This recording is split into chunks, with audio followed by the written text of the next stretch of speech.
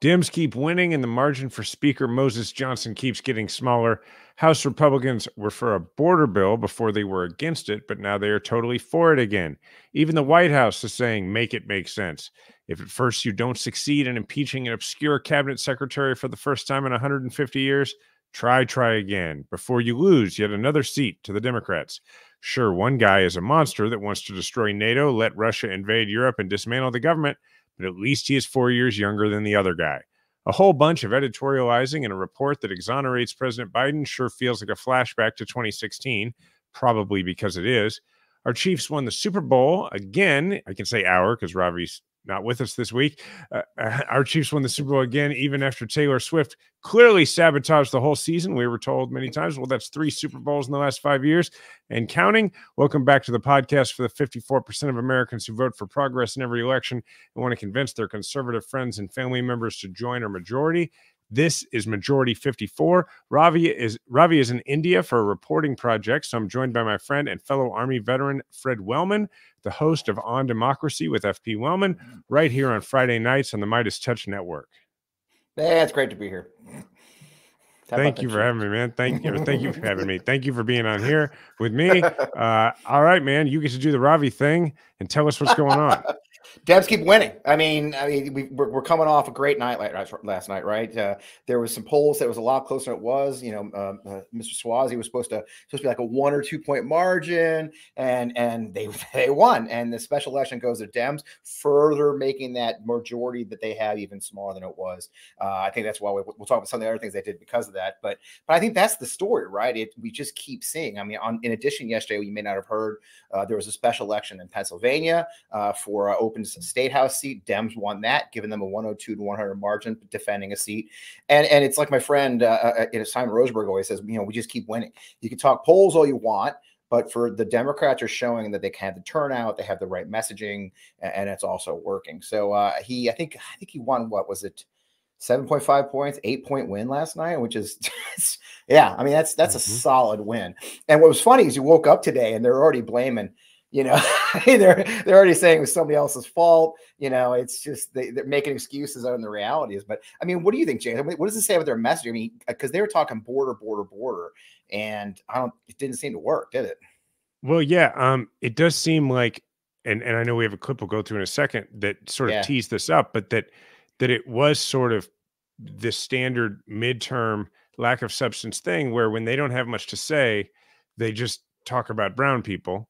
And I'm not saying that there aren't issues at the border. I'm not saying that, particularly in New York, that there aren't major migrant issues. But they really leaned on that hard, and it really didn't work out for them. So with that, let's go ahead and speaking of Simon Rosenberg, let's throw to that clip from MSNBC. If you lived through this campaign in New York, your television was bombarded with the Democratic ads, the Swazi campaign ads, which were about abortion rights and preserving abortion rights. And then the Republican ads were all about the southern border. Those two issues went to war on television in big budget campaigns, and one of those issues won big. It's another warning sign for a party that is broken right now, the Republican Party, because, you know, what we know from history is that the issue of immigration and the border never rises up to a top tier issue. They don't win general elections on immigration and the border. They may win primary races. If you remember in 2018, Trump spent the last month of the 2018 midterm cycle talking about the caravans and the invasion at the border, and we won that election by 8.5 points. And that's because for most voters, there are just things that matter more than the border and immigration. It doesn't mean they're not important. It's just that the economy, healthcare, abortion rights, reproductive rights, other things matter more.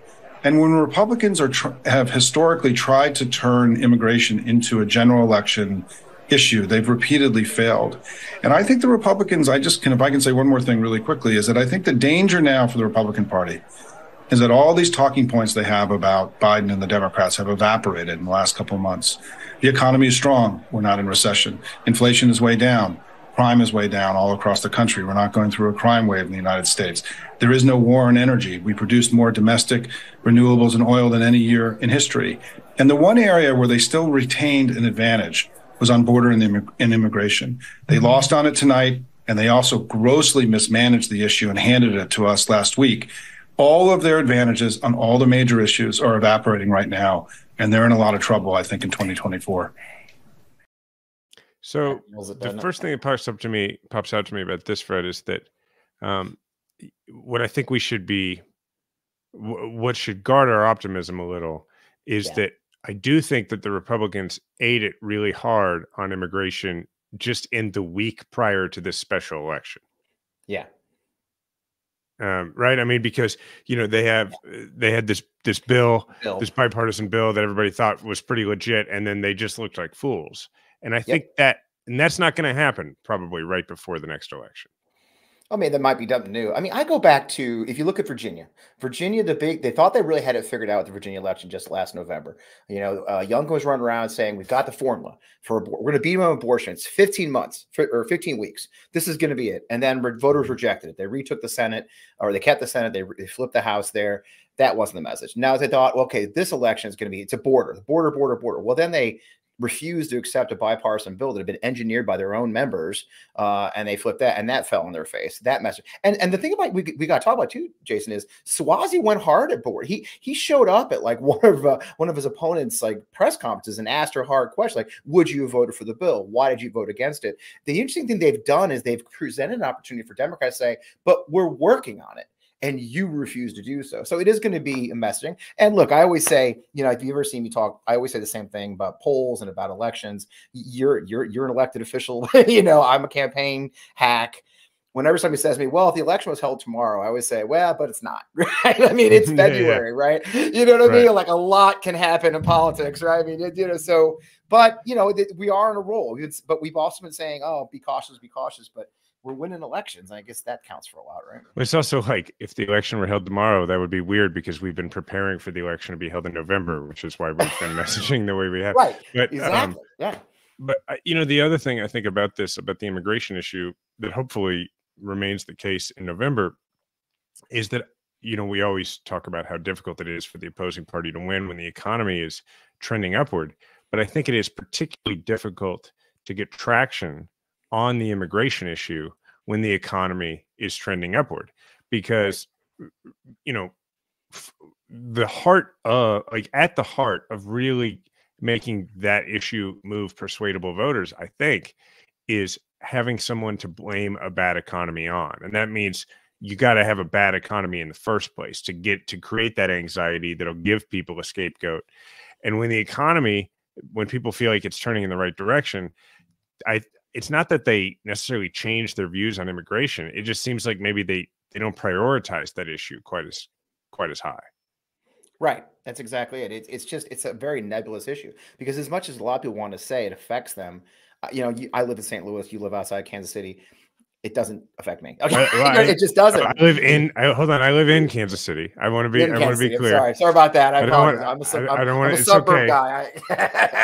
I don't want people thinking I've moved to the suburbs. But go don't ahead. Want that. No, we can't have that. I forgot you're right. You know, so, but having said that, it doesn't affect me on a daily basis. Going to get gas does. Going to get eggs when they were double the price last year, they are now. That does affect me. There comes a certain point, I think, where the daily life of an average American denies the lies they're being told, right? So it's like, okay, they're going to keep telling us this is huge, it's big, but as much as they want to pound the issue, it's not affecting them. And the thing I say a lot, and going back to the abortion issue, before we move on to the lack of just the dysfunction on their side too, which is another issue. I say it a lot. I did a whole piece on it a while ago. Women aren't forgetting. Like a woman cannot forget that her rights were taken away.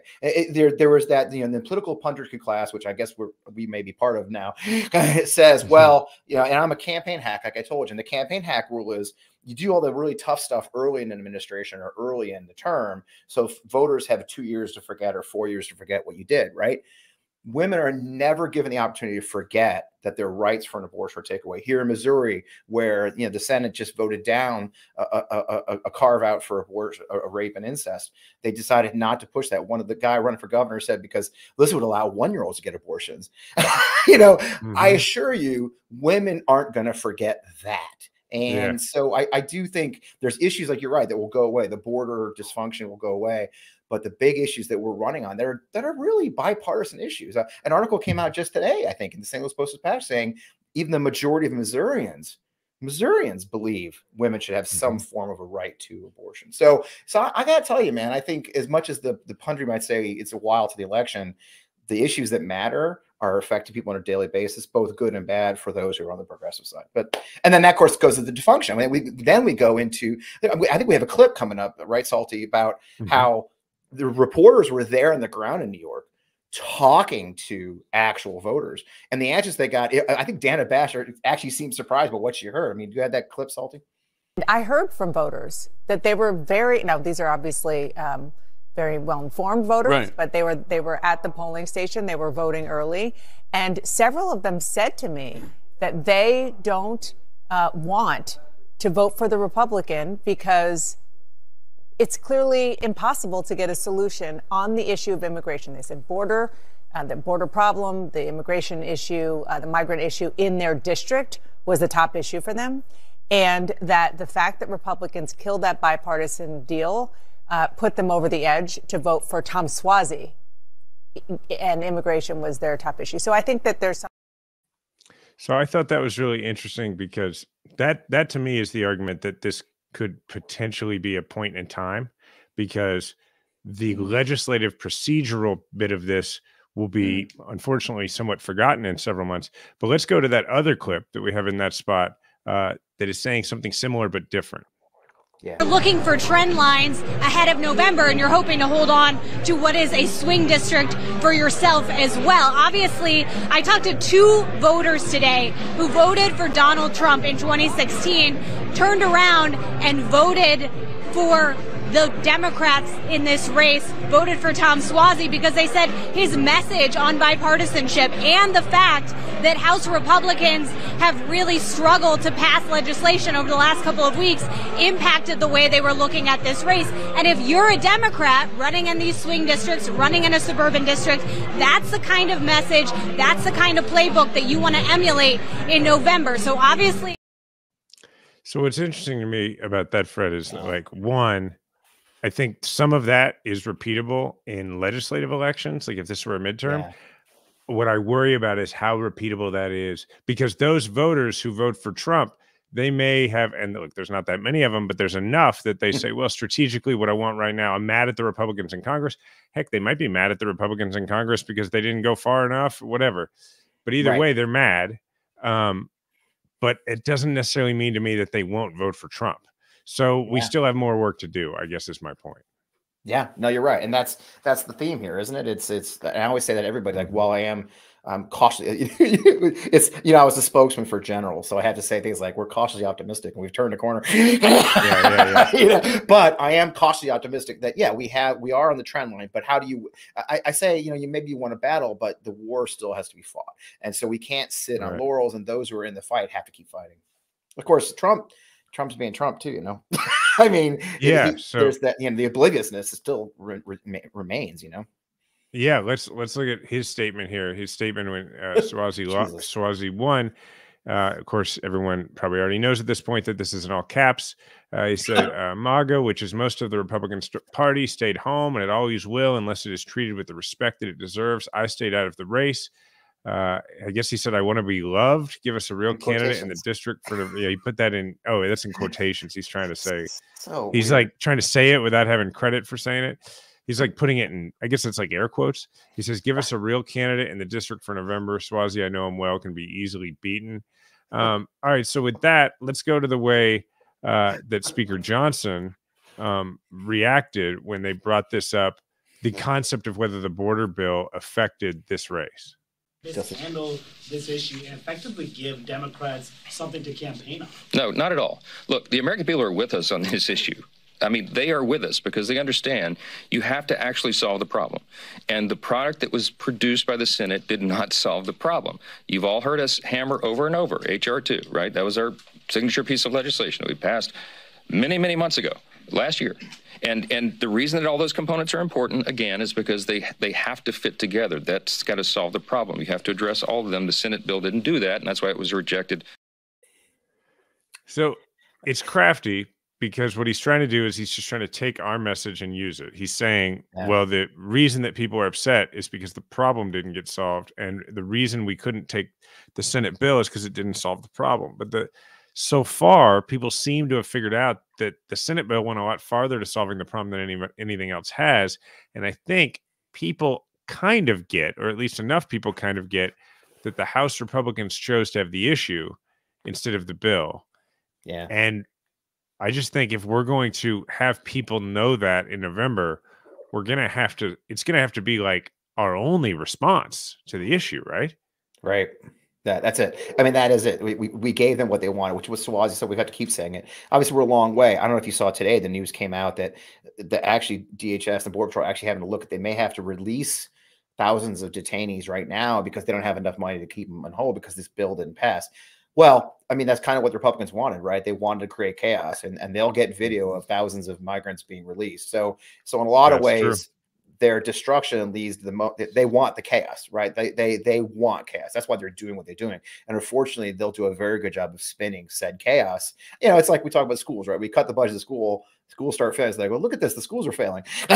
Well, yeah, right. You know, chicken egg. And so you're right. The nuance of that may fall on deaf ears, and that's something to be a little bit nervous about. There's no question about it. Well, yeah, because you know, as much as you can work to have people understand why something happened, it is simply a harder argument to say that what's going on at the border is the fault of one house of Congress and not the fault of the president. Because even if there is a good argument, and I think there is, that a lot of a difference could have been made if the GOP House had moved. There's what's that expression in politics? When you're explaining, you're losing. And there's a lot of explaining to do in making that argument. And so it's just got to be, this is why last week what I was saying is that it may need to be as simple as Biden being able to answer everything with, I asked them to let me close the border and they said no, because they wanted Trump to be able to complain about the border. And, and it's got to be like the only thing he says about it between now and then. But all right, their response to this has been to impeach Mayorkas. Now, how did they go ahead and do this? Because one Dem was out for COVID and they were losing an election that night. I mean, last week we had to wheel one guy in a wheelchair. This week, one member was out for COVID and Scalise was back. So they won by one single vote, single vote. It's just, and again, what's the goal here? And they were triumphant. I don't know if you saw the video, like Boebert coming out. I think we need to show it. Boebert, like, I'm working for the American people by impeaching Mayorkas. And I saw one just before we went on the air with Raji Manu, I think, he caught somebody in the hallway, a congressman. He said, "So, Congressman, how does this fix the border?" He goes, "Who said anything about fixing the border?" It was just like, It was like, okay, it's really not the goal. Right. He's like, "What do you think this is, Congress?" Right. We're not trying to help anything, Yeah. I'm always reminded that old what was it, the old IBM commercial, and the guy sitting across from the two consultants, and he's like, "Oh, I love this plan. Let's do it." And he's like, "Oh, well, we don't actually do it. We just we don't actually do things. We just talk about them, And that's the Republicans. They don't actually fix anything, So but they of course, this is the battle now with the aid package, and it all kind of goes together. The impeachment, the aid package, fighting, and all. I mean, there's this dysfunction, and the only thing they're able to accomplish is throwing Marjorie Taylor Greene a bone on impeaching Mayorkas. And the funniest thing, I mean, look, we cannot avoid the comedy. We have to admit the comedy of Marjorie Taylor Greene being one of the impeachment managers in the Senate. I think Schumer said they're going to do the trial like at the end of the month when they come back. I mean, it's going to. We have Dan Goldman, and so it's going to be great having. They're not even putting lawyers on this thing. It's going to be comedy, but you and I are professionals too. We're American citizens first out here in the Midwest. And the comedy is great for us pundits, but what does it mean? It means aid packages for our. You and I both served overseas. We know Ukrainian soldiers run on ammunition right now. We know our Israelis, are fighting, a war. In that package is aid for Gaza too. If you want aid for Gaza is in that package, and all that's being stopped after a bipartisan vote in the Senate, and the House just basically, doing their little game of, oh, but we want border first. Like, well, you had border. Oh yeah, but now we want it. It's just it's a very sad game, and you could tell that Mr. Biden's getting sick of it. I mean. In fact, I think, did we end up with a supercut of the Biden speech, Salty? If so, go ahead and play it. If not, I'll just go ahead and keep talking. I All right, we'll save that. So okay. So yes, we're gonna have it, but we're gonna have it right after the ad. So that's a good lead into it. So we're gonna go take a little break and our sponsors. We'll talk at you. I guess we'll talk at you about our sponsors, and then we'll come back. We'll look at Biden's response to this, and then we'll keep going with all the topics that we mentioned at the top, from the regular Trump legal stuff going on, the RNC takeover, NATO, and the way Trump's talking about NATO, the way he's talking about Nikki Haley's husband, which weirdly are kind of one topic, but we'll get all that when we come back. This episode is sponsored by Rhone. If you're like me, you understand the pains of finding what to wear. Most clothes are uncomfortable. They may be too tight. They never, actually fit your size because, a lot of us are not exactly small, medium, large, extra large. We're complicated. Sometimes when you find something you like, you can only wear it for a few hours before that important meeting or dinner, and then you have to change it into something else. And everyone wants to dress their best. You want to look good at all times. And frankly, it's a confidence booster. So here's the deal. Men's closets were due for a radical reinvention, and Rhone stepped up to the challenge. Rhone's commuter collection is the most comfortable, breathable, and flexible set of products known to man, and here's why. Rhone helps you get ready for any occasion with the commuter collection, which offers the world's most comfortable pants, dress shirts, quarter zips, and polos. You never have to worry about what to wear when you have the Rhone commuter collection. And here's some anecdote. I'm wearing my Rhone pants right now. And last week I was at a wedding. I wore my Rhone button-down shirt to the wedding at a formal wedding, and I will also wear it tomorrow when I just go into a coffee shop to have a meeting. It's that versatile. So it's time to feel confident without the hassle. With Rhone's wrinkle release technology, wrinkles disappear as you stretch and wear the products. It's that easy. Yeah, I actually not so neatly folded that shirt in my bag for the wedding, and I was able to take it out, and automatically I was able to put it on. It looked like I had ironed it, but I didn't. It's an inside secret between us. So with Gold Fusion anti-odor technology, you'll also be smelling fresh and clean all day. On top of that, Rhone is 100% machine washable, so you can dish the dry cleaner all together. We're on the move a lot, and the Rhone commuter collection has never let me down. The versatility and overall comfort of the collection is undefeated. I absolutely love it. And even after I wear it all day, I feel super fresh because that Gold Fusion anti-odor technology. At that wedding, I was dancing up a storm, wore it, no problems. So the commuter collection can get you through any work day and straight into whatever comes next. So head to Rhone.com/majority and use the promo code majority to save 20% off your entire order.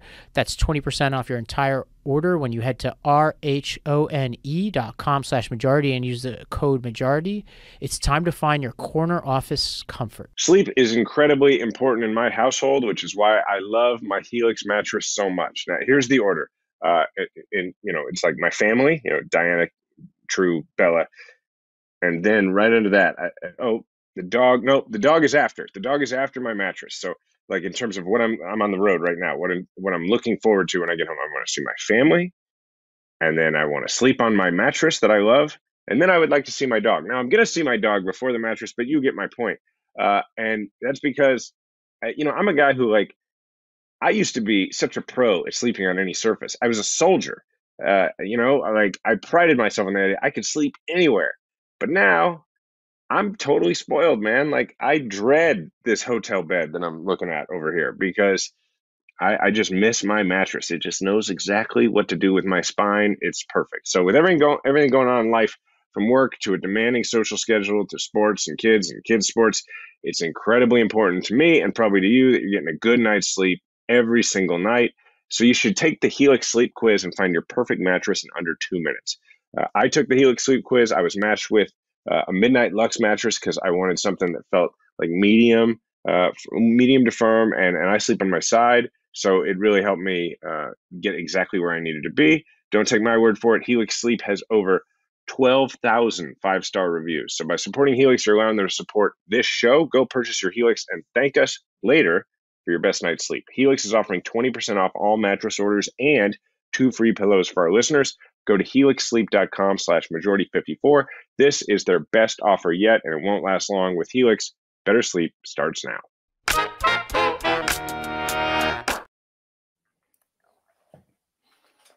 We're back.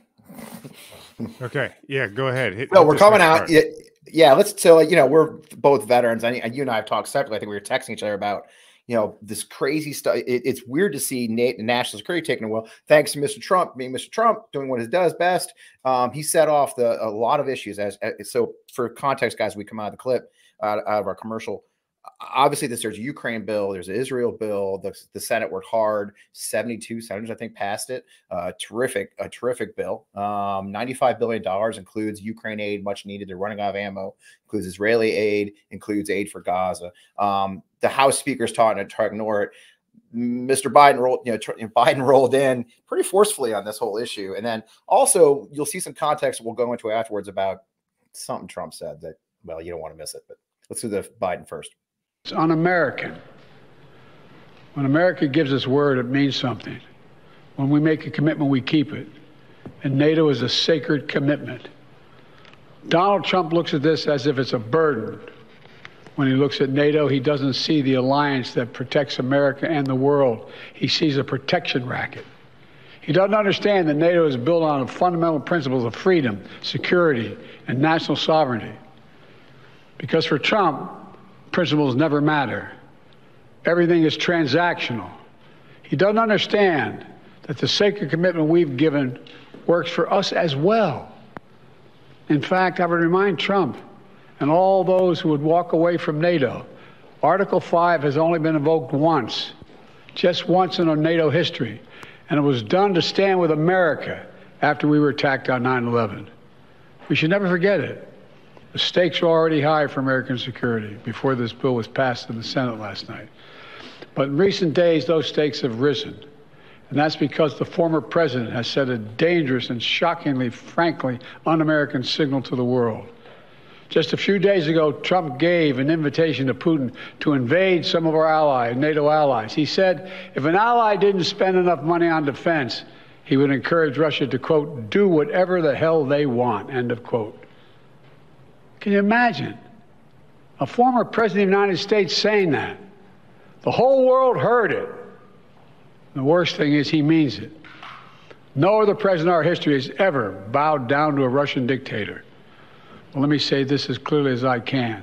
I never will. For God's sake, it's dumb, it's shameful, it's dangerous, it's un-American. When America gives us word, it means something. When we make a commitment, we keep it. And NATO is a sacred commitment. You know, our adversaries have long sought to create cracks in the alliance. The greatest hope of all those who wish America harm is for NATO to fall apart. And you can be sure that they all cheered when they heard Donald Trump and heard what he said. I know this. I will not walk away. I can't imagine any other president walking away. For as long as I'm president, if Putin attacks a NATO ally, the United States will defend every inch of NATO territory. Wow. Yeah. So what had, you know, obviously he's a little ahead. We put Mr. Biden first, but I kind of wanted to tee that up that way, to see the passion that Biden showed on this. And for those who missed it, let's go back and see what Trump, and look, here's the thing you guys have to keep in mind. I'll just forward to you at this tape. Okay. NATO is not a protection racket, right? I mean, I don't know why he doesn't get it, Chase. It's been years. He thinks they're like dues paying members, like it's a club of it. It's like the effing Mar-a-Lago. NATO is not Mar-a-Lago. The requirement is that they spend 2% of their budget. That's it. There's no, you got to pay due. He acts like they owe us money somehow. And this is how things like that come out. So Salty, let's run what set Mr. Biden off so forcefully. They asked me that question. One of the presidents of a big country stood up and said, well, sir, if we don't pay and we're attacked by Russia, will you protect us? I said, you didn't pay? You're delinquent? He said, yes, let's say that happened. No, I would not protect you. In fact, I would encourage them to do whatever the hell they want. You got to pay. You got to pay your bills.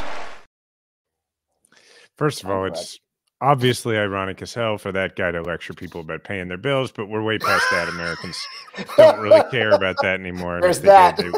They wouldn't need to be persuaded if they cared. Look, it's important for people to know, because not everybody watching or listening to this knows, NATO is not something that just came along. NATO is a big part of why the Soviet Union collapsed. You know, NATO has been there a while, right? These alliances are why the Soviet Union, or now Russia, is deterred from doing things even worse than invading Ukraine. It's why we can be confident that they won't keep rolling into Poland, right? Reasonably confident. And it's why that if they did, Poland can be confident that we'd have their backs, but it's ultimately why they won't, because they know that we will have their backs. But at the same time, NATO has played an enormous role as a transatlantic alliance. I mean, look, I served under NATO in Afghanistan. People don't even realize that wasn't like a UN force. It was also not Iraq, right? It wasn't just a US-led coalition. It was a NATO coalition. Like I had one of my optional combat patches was a NATO patch. They called it ISAF. It was the International Security Assistance Force, but it was just NATO. That's all it was.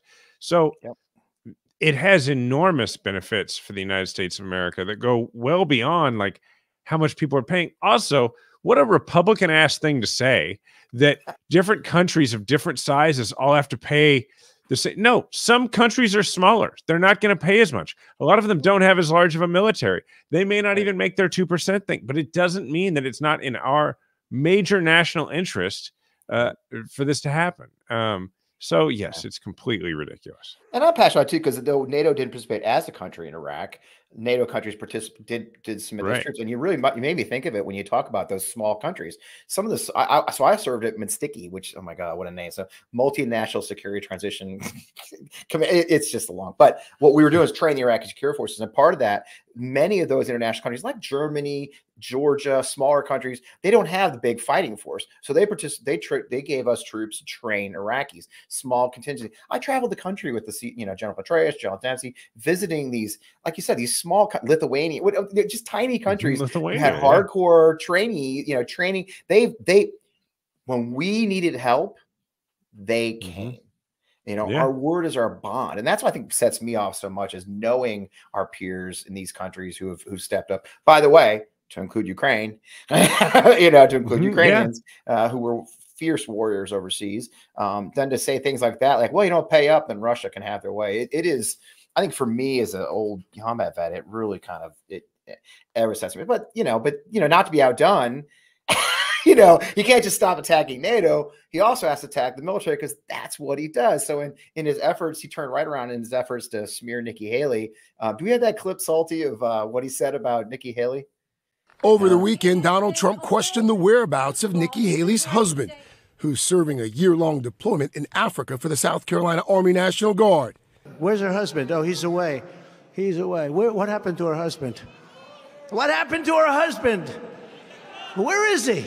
He's gone. To mock my husband, Michael and I can handle that. But you mock one member of the military, you mock all members of the military. But the reality is he's talked about the military for years now in disparaging ways. Suckers, losers, John McCain, Gold Star families. What's different now? What's different this time?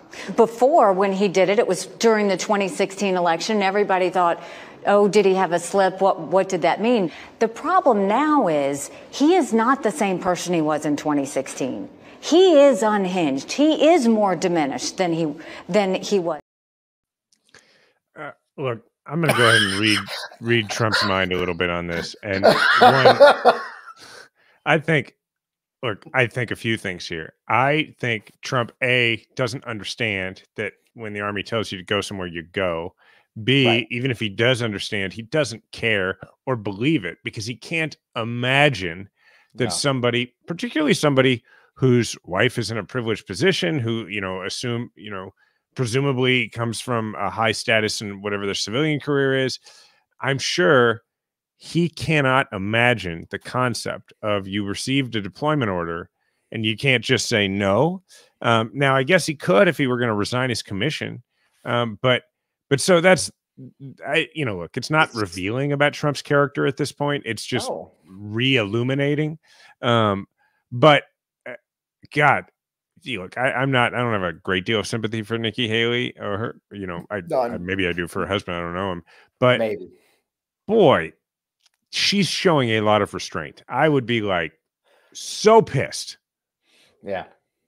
Yeah, but I mean, you know me, I beat her up still though, because if you caught that question he asked at the end, he's like, well, he's done this before. He says before, and I was kind of, you know, I'm glad she's beating up on her now. It's lovely she found her, but let's be honest, she's mad because it's her family this time. Like, you know, I'm very close friends with Alex and Rachel Vim, and Rachel especially has become like a sister to me. You know, I mean, really, I think I text her as much as my girlfriend. Yeah, we're like blood, we're like family, right? You know, and where was she? For those who didn't hear that fully, you're talking about Lieutenant Colonel Alex Vindman and his wife Rachel, Lieutenant Colonel Vindman, who was kind of the star witness in the impeachment inquiry, who was then railroaded out of the military and defamed by Trump.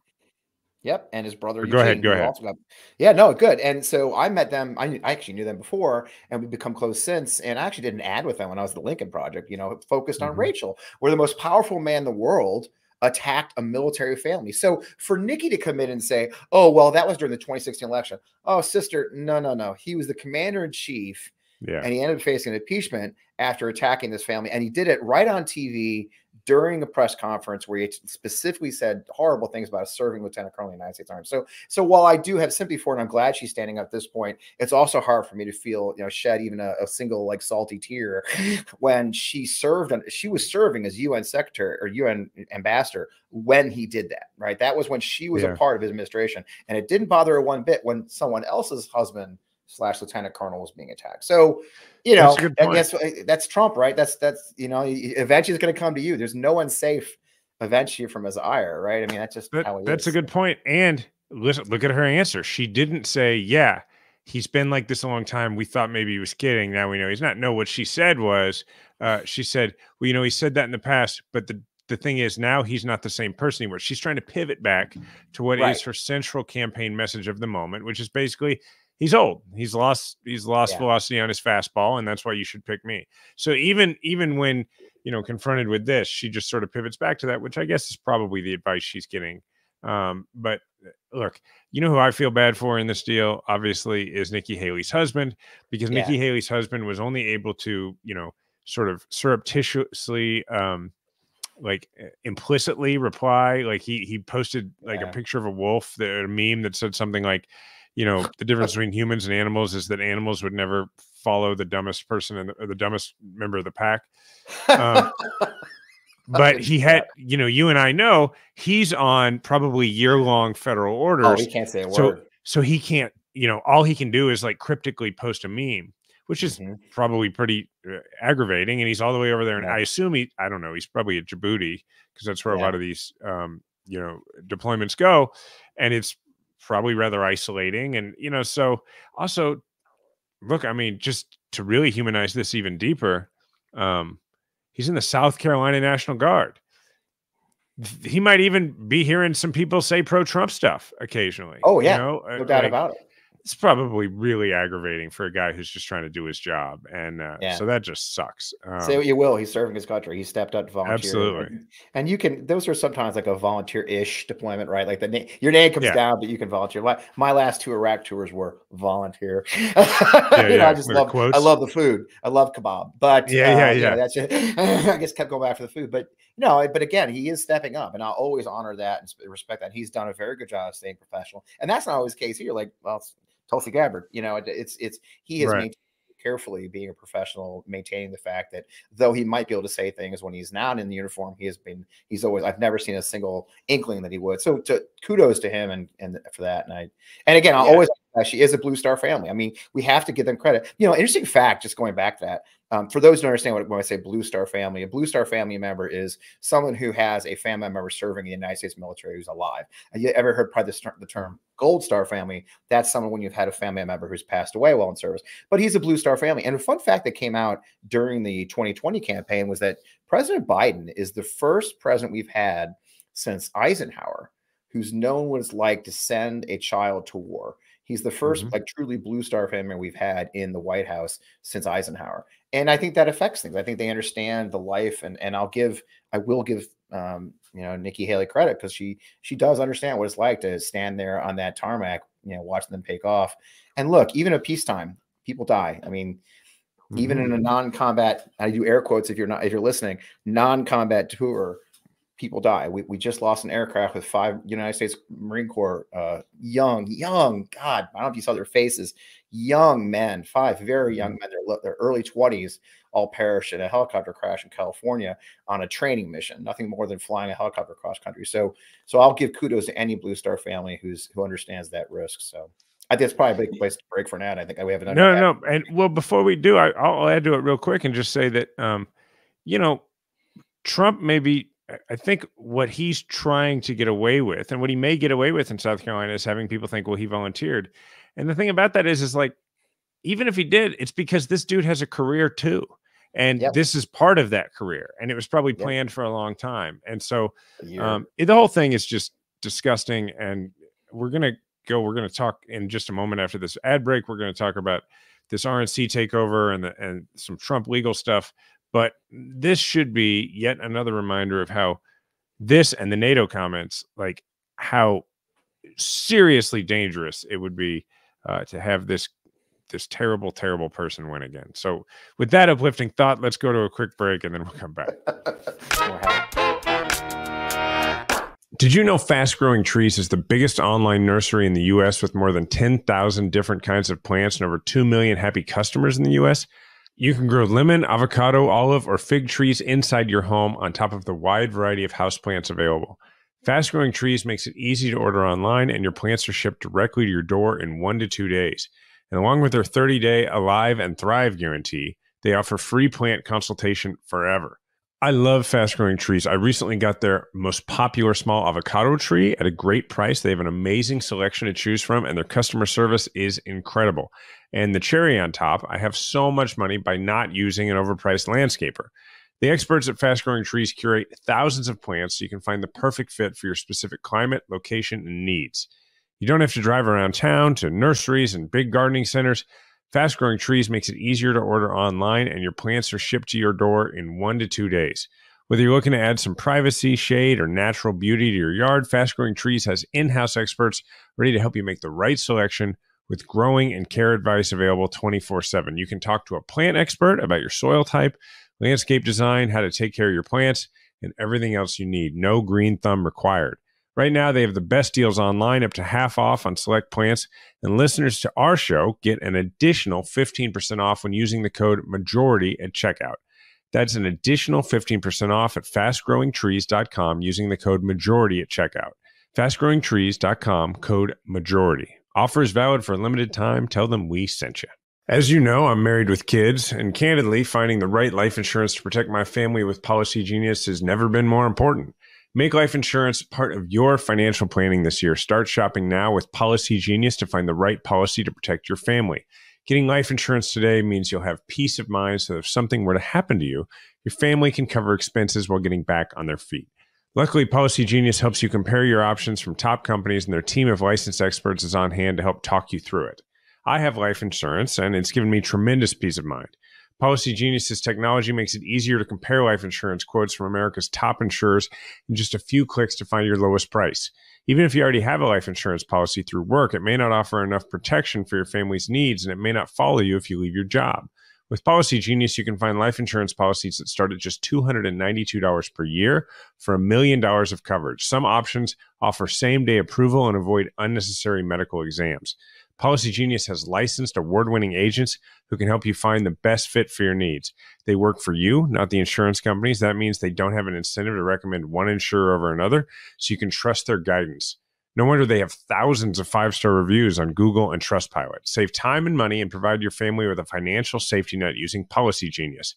Head to policygenius.com/majority or click the link in the description to get your free life insurance quotes and see how much you could save. That's policygenius.com/majority. This show is sponsored by BetterHelp. As I get older, I realize more and more that the relationships that I have cultivated with my dearest friends and family members are the most important relationships in my life. It hasn't always been an easy road, but with love, determination, and a lot of work, I've been able to become the best version of myself, for me and for those closest to me. I've personally benefited from therapy myself. Therapy is helpful for learning positive coping skills and how to set boundaries. It empowers you to be the best version of yourself. Therapy isn't just for those who've experienced major trauma. It's for everyone, because what you're going through matters. So if you're thinking of starting therapy, give BetterHelp a try. It's entirely online, designed to be convenient, flexible, and suited to your schedule. Just fill out a brief questionnaire to get matched with a licensed therapist and switch therapists anytime for no additional charge. Become your own soulmate, whether you're looking for one or not. Visit BetterHelp.com/M54 today to get 10% off your first month. That's BetterHelp, HELP.com/M54.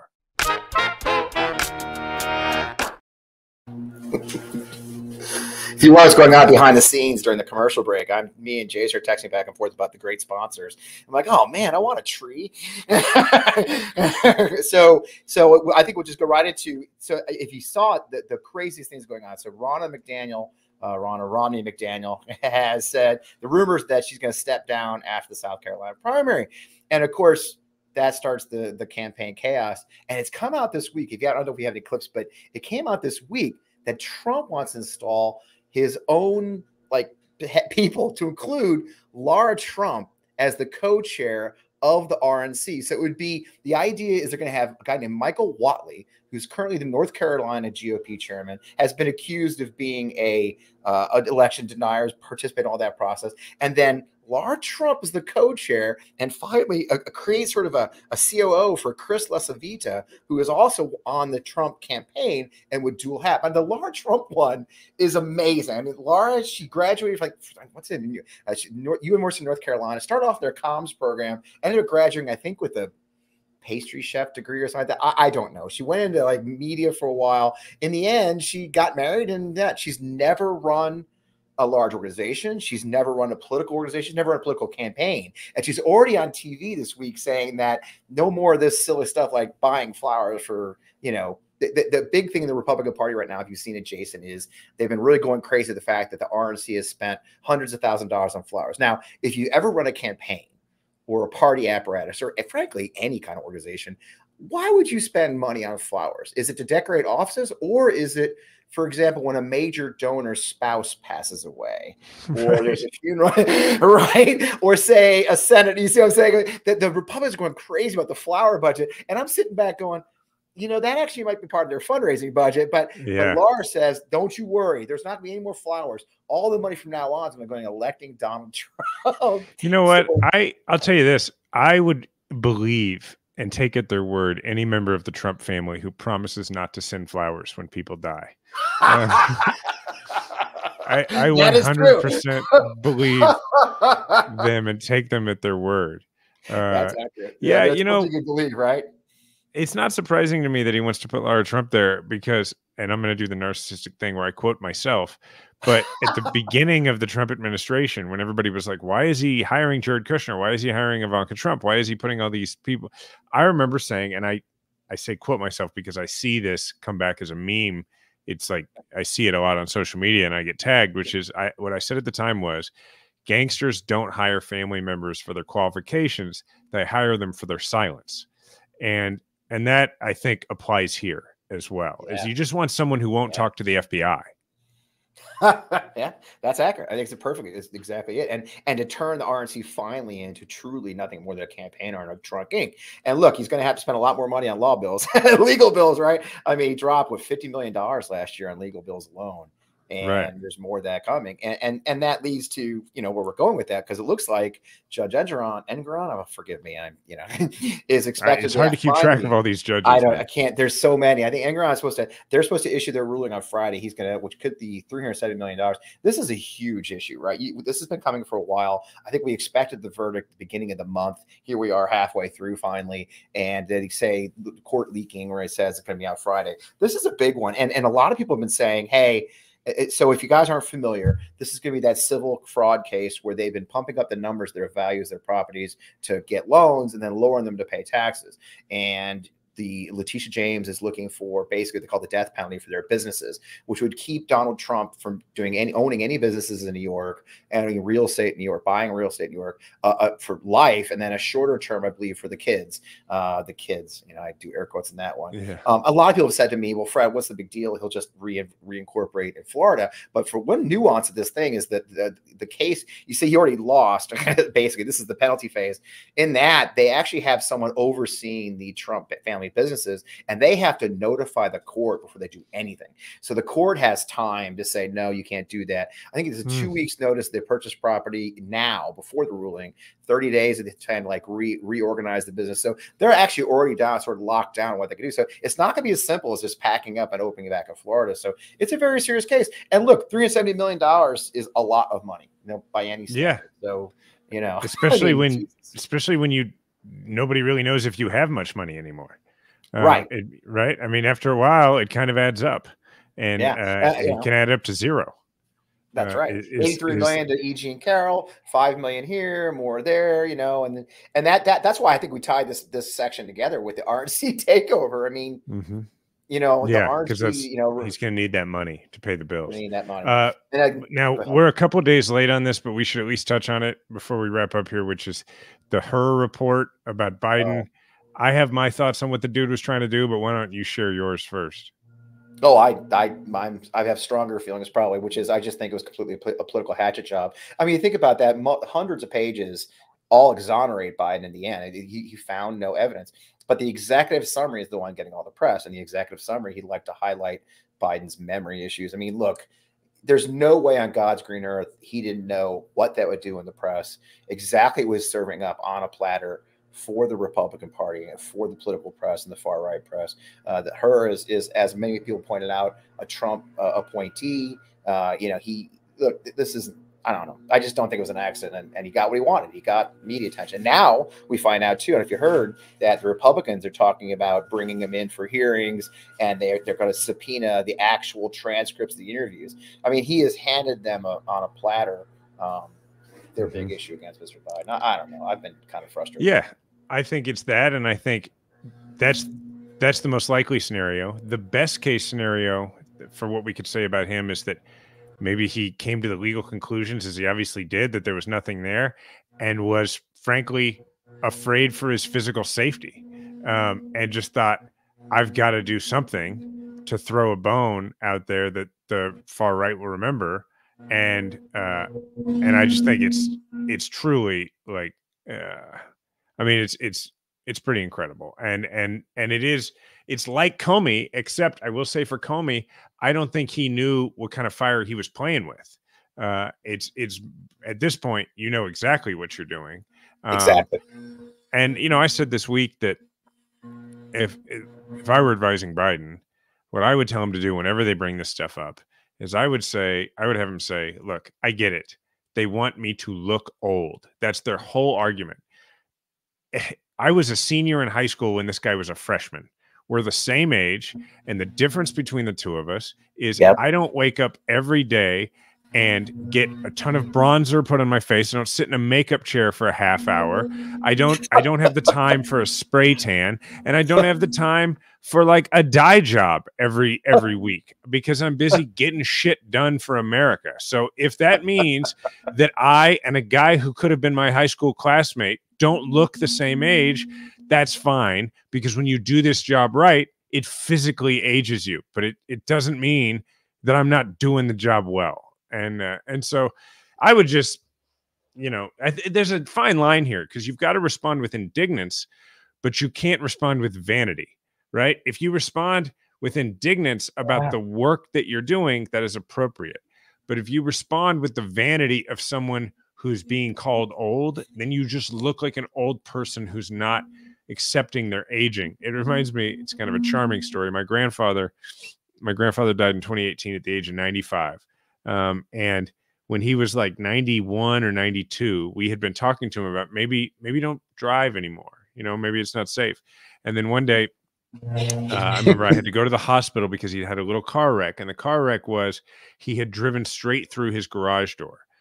But the thing was, if I recall correctly, what had happened was he had just forgotten that the garage door was down, and so he was backing out. And I was like, I got there and I was like, Pop, I think maybe this means don't drive anymore. And he goes, what are you talking about?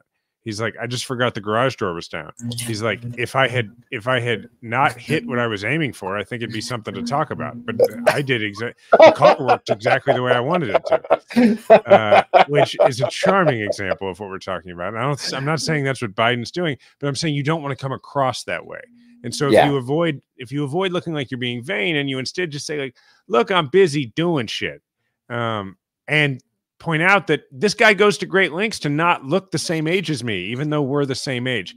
And because what that does, as you and I know, is it subtly plays into a bit of a maybe unfair toxic masculinity that exists in the universe of like, we don't have a whole lot of respect for people who spend an hour in the makeup chair every day if they're not a broadcaster or an actor, right? And they're a dude, you know. So and I could ride a bike, right? I mean, that's you know, joking. So at least if Biden can actually ride a bike, you know, that's the thing. It is just the difference, and it is frustrating. I had a guest on the show last week who said, you know, it's classic ageism. It's like one of the few things you can still be an ageist and get away with it in America. It's one of the few stereotypes and isms you can get away with. And it's a good point. I mean, the fact is, you know, and then you emphasize, okay, well, I think he kind of joked about it. I was like, well, look at this old guy, look at him accomplishing. And that's, in the end, that's the thing is, for an old guy, he's getting a lot done. He's hired wonderful people. They're still in the jobs. We've had only one single cabinet member has turned over. You know, it is that kind of competence is what we were hoping to get when we fought this battle 3 years ago to elect Mr. Biden, or 4 years ago. And we got it. We got decency and competency. Would I like him to be younger? Yes. And I think before we let everybody go, I think I saw a really interesting point somebody made the other day. And it's hard to argue the point that, is this really about Biden's age or Kamala Harris's skin tone? Right. And that's a hard question you got to answer. And it's a hard question that, let's face it, be very, very honest, our own friends on the Democratic side of this equation have to answer themselves. Is this really about Biden's age, or is this about Kamala Harris? And that's a troubling question nobody wants to really deal with, but I think we have to. Yeah, if Gavin Newsom were vice president, it may not be as much of an issue. And that's not a knock on Kamala. That's that's pointing out that race is a factor here. And gender. And gender. I agree. And by the way, like, it's actually sort of an apples to apples comparison other than race and gender, right? I mean, they're two statewide officials prior to their vice presidency, two statewide officials from California. Okay. With all that, you have a grab an oar before we go. I do. Well, my own organization. I'm going to plug my own organization. So I'm proud to be the national chairman. I mentioned on my show quite a bit, an organization called Forgotten Democrats. And Forgotten Democrats is really unique. It's not a big super PAC. We don't have like any staff. There's a couple of us. And we got a unique fiscal earmark that allows us to collect our donors. And then the money that our donors give us is given directly to candidates, Democratic nominees for the House, that need the money first, those who haven't been able to raise enough money. Last cycle, some 26 Republicans ran unopposed, 123 ran with an opponent that never even raised $200,000. So the idea for Forgotten Dems is a very simple one. You become a member, you participate in events, you give money monthly, and that money is directly distributed to candidates without our fingerprints even touching it. It's not, there's no questionnaires the candidate has to fill out. If they're the Democratic nominee and they meet a certain threshold of their financial raising, they'll get some money from us. This is our first cycle. We're just growing right now. We got a town hall coming up, but you can learn more at forgottendemocrats.org. And an easy way to join, just getting our email list, is you text Fred to 33777. That's Fred, my name, FRED, to 3377. But I'm enjoying it. We do some fun stuff. We have some town halls, but it's a unique little project that I'm proud to sort of serve as the face. So thanks for letting me plug it. And plug one more thing, or two more things. Plug your podcast one more time, and also let people know where to find you on social media. I'll do it. So my show, of course, is On Democracy, the FP Wellman, right here in the MeidasTouch Network. We broadcast news shows. We recorded ahead of time, but goes up Friday nights at 11. We're the weekend show, if you will, Friday night show on the MeidasTouch Network. Got a growing audience. Talk to cool people about what's happening in our democracy. We've got some great guests coming up. I'm excited. Hey, I got Trey Crowder, the liberal redneck, coming on next week. So I got some he was on here like 3 years ago, and he was so great, man. That was before he's huge now. He's doing a tour. Got a book, and I had Christopher Titus on. I think I laughed so hard I couldn't even keep straight. So the show is great. And on Democracy, FP Wellman. You can find me on social media as at FP Wellman, or you can find me at FP Wellman Official on Instagram and Threads. We're growing there, at least right now. So I really appreciate this. Man, it's great hanging out with you. I appreciate you letting me step in for your partner in crime. Yeah, thank you very much for doing this. For those who have stuck with us this long in the show, Ravi is in India on a reporting project. Fred was nice enough to not only step in Ravi's place, but to do all the work this week, because I have now made it to the end of this show, but this is the first thing that I have done really at all in the last 3 days, because the Chiefs won the Super Bowl on Sunday night and it was great. And then I woke up on Monday morning. I didn't even have a drink. It wasn't that. I woke up on Monday morning and I had norovirus, and so did my son, so did my daughter. So my poor wife had to take care of all of us. Honestly, this morning is the first time I've been able to get out of bed. And I've been nauseous this whole time. We started this show by me saying to Fred and our producers, if you see me leave frame, it's because I'm throwing up. So just stick with Fred for a while. So I'm going back to sleep. So thank you, Fred, for coming in and saving our day here. So I appreciate it very, very much. Thank you to the Meidas Mighty. Thank you to Patrick Mahomes for existing and the Kansas City Chiefs generally. You can find me at Jason Kander on everything. But remember, we all have a platform. Make sure to use yours today.